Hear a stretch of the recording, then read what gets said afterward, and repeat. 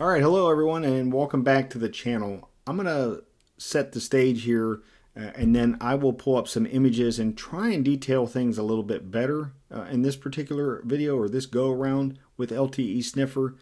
But what I'm gonna do is a walkthrough educational demo on capturing an IMSI from a basically a UE or a user equipment.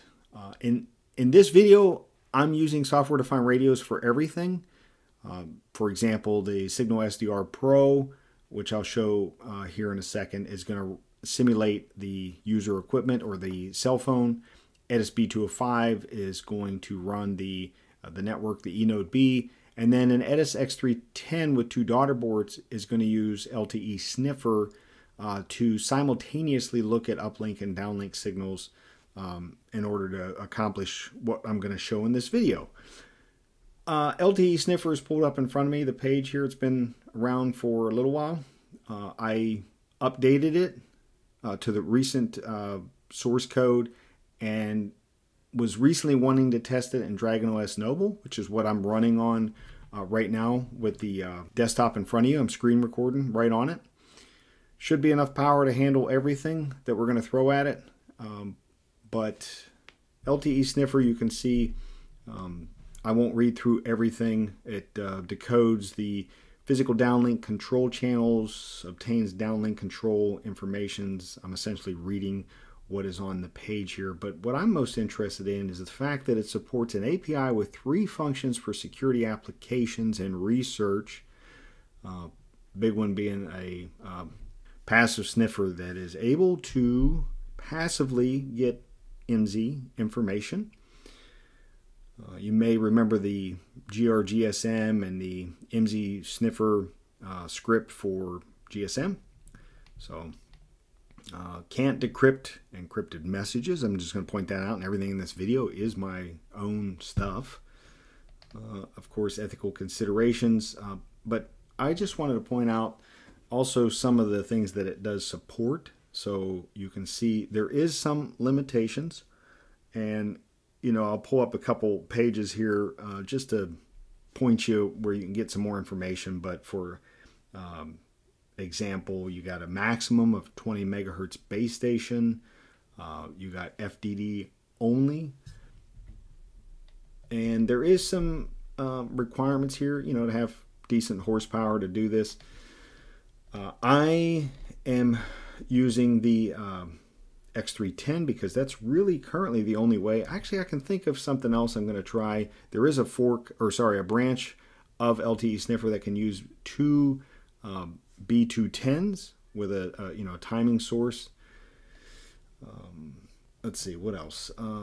So you can do downlink sniffing with essentially 1 SDR, but when you get into uplink sniffing, that's where you're going to need to be able to listen to 2 frequencies at one time. And that's why I'm using the X310.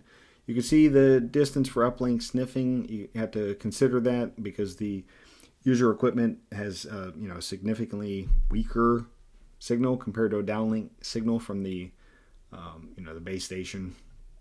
Let's see what else. Again, I did some info on this in the past, and just Keysight.com had some really good information. I just was looking at it here, and right off the bat, it breaks down the FDD being frequency division duplexing, uplink and downlink separated by frequency, versus the time division duplexing, which is separated in time. A lot of information here. Gives you the breakdown on the frame. I'm sure there is a ton of content here to understand LTE networks better. I just was briefly looking through here. Whole point of this video, I'm just going to show it working, but it's good to understand just LTE. But I feel like that would be a multi-length video to go through everything. So we're going to jump right into getting things set up here. So just so you can have a visualization of what is going on here, the X310 is over on the left. That is hooked to a PC, has Actually, it's going via two 10 gig connections. Probably would be fine with the 110 or 100, or sorry, 1 gig connection. I haven't tried it. This setup is kind of outside of this video. It does work with DragonOS Noble. You just have to make sure that you have the right FPGA loaded. The SignalSDR Pro in the middle here, this is connected to the same, actually, you know what? No, I got it mixed up. The SignalSDR Pro is hooked to a mini PC, much like you see here, and that is going to run with srsRAN 4G to be the user equipment, basically the cell phone. The B205 mini is actually hooked to the same desktop that the X310 is hooked to, and that is going to act as our base station. So this is going to set up the cellular network. This is going to connect to the cellular network, and the X310 is going to sniff everything that is happening between those connections. Again, this is just for educational purposes, but I have checked my own real phones, and the same result is a success, or basically I get success. So, all right, let me close this out. Everything should be ready to go, and what we're going to do is we're going to start up one of these windows. We're going to start up our eNodeB. And what I'm doing is, I don't have the X310 on right yet, but you will hear it when I turn it on. This is going to set up our eNodeB, and it should be using the B205 mini. And I did this somewhat backwards. I should have set up our EPC first, which is really kind of probably critical to the whole network infrastructure. So set up the EPC. You can see I did get a connection. Now I left the settings the same in srsRAN, except for, let me see, just show you real quick.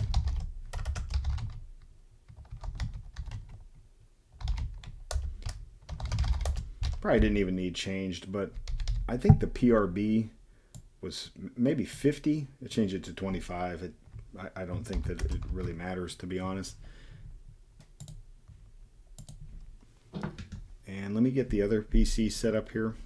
So at this point, we have our LTE network set up. I'm just going to get the other computer set up. Oh, and PRB, a second ago when I mentioned, I guess I need to be better about saying what those acronyms are, but physical resource block, you can look that up. It's a resource allocation in LTE. Be good to kind of understand that. What we're going to do now is we're going to get set up.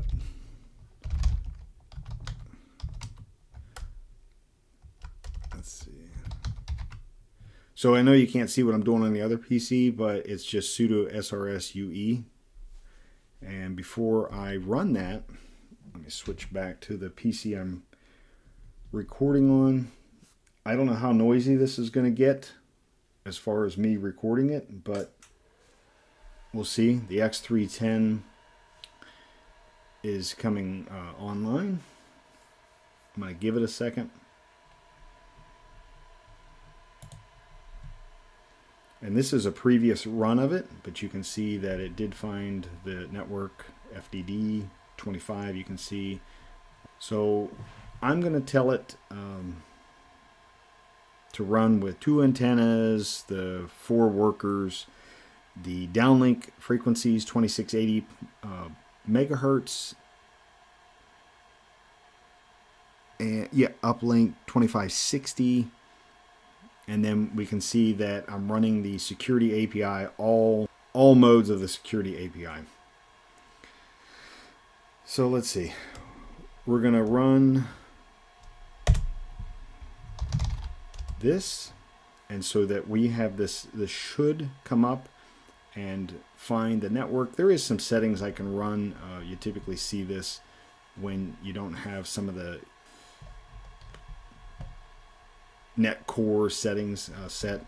I've really not had a problem, but we're up and running. It found the cellular network. You can see the power and everything else because it's really kind of close.